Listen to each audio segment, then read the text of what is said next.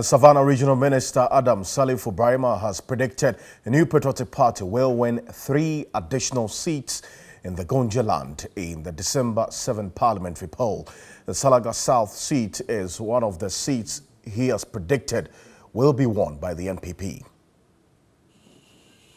Flanked by all 7 municipal and district chief executives in the Savannah region, the regional minister made his way to the constituency party office.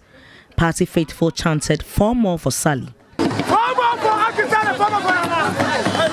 Salif Ibrahima commended Zakaria Ayawu, an aspiring candidate, for stepping down from the New Patriotic Party primary in the Salaga constituency. I want to stand here and thank my brother Ayawu for his humility to allow Uncle Salif to be the sole candidate for NPP. Presenting the forms to the Constituency Election Committee, the only New Patriotic Party Member of Parliament in Gonjaland asked party delegates to consolidate the gains the NPP has made.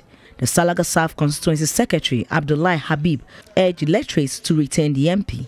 The Salaga South constituency has produced 4 members of parliament since 1992.